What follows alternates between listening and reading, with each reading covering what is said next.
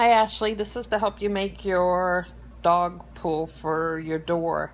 You said you have a 25-foot piece of paracord. That should make you about 8 to 10 inches of a door pull. So all you gotta do is find the center of your paracord. For this purpose, I'm not gonna use the center, but you would want to use the center on yours. And then pinch it off up there. That's gonna be the top of the doorknob. Lay it down like that. Put one half of your paracord down there and put the other half down there. And then I kind of pinch this off and turn it around. Okay, and then you just start your cobra weave. So this will go over 2 pieces under this one. The back one will go under here and through here, same as the normal cobra weave that Christina showed you.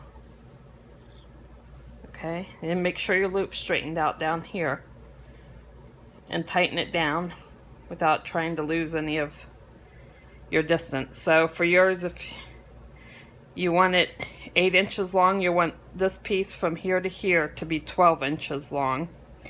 And then you just start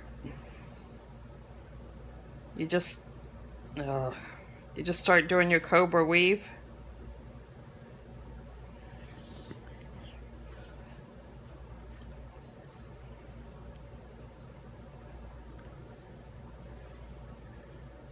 Right side over, this one through the back.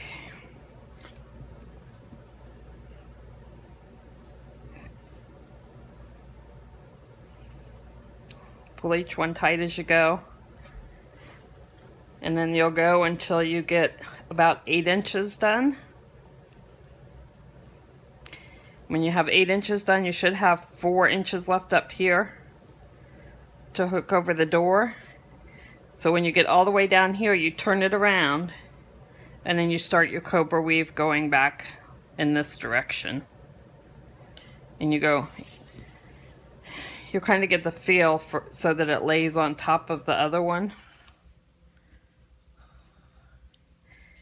And it should make a nice tight fit in the groove of the previous one.